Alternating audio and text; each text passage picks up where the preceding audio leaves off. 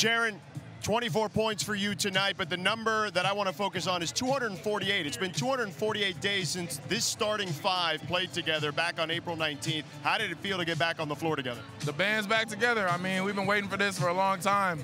Everyone's always ready to step up, but to have everybody back, you know, a little reunion, it was great. A lot of firepower. It was great to be out there with everybody.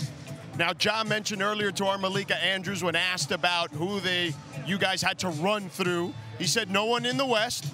He was fine with the West. How does the team feel about that as Dillon Brooks is also here with us?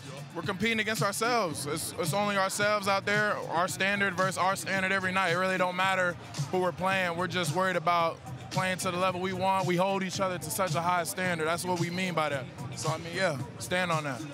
And then lastly, I saw your teammate, Brandon Clark, give you a little love, a little hug. You guys were laughing it up over there. What was that conversation like? I mean, we just love that play for the oop. I mean, it was just tough. I thought I overthrew it, but he caught it, and I was like, damn, bro, like, Merry Christmas. Like, that was great. That was a good gift. And thank you, Jaren, for the time. Congratulations, and we'll talk to you soon. For sure. I appreciate it. Guys, back to you.